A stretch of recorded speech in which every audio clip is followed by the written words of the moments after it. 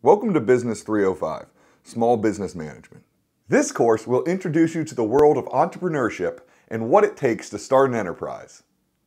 We will explore the ways in which business ideas are formulated and the steps an entrepreneur needs to take to turn an idea into a successful business. Who knows, you may even decide this is the right career path for you.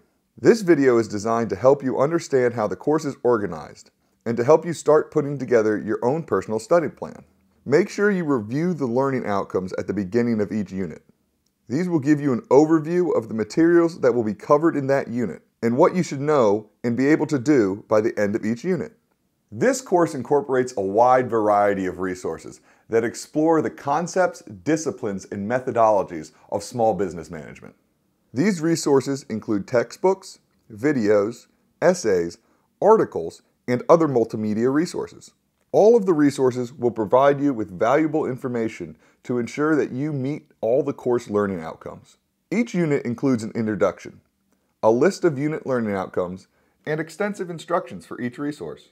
Also, be sure to take notes while you review each course resource.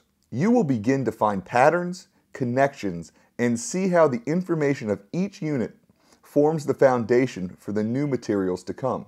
Also, taking notes helps you to better remember and retain the concepts you've learned.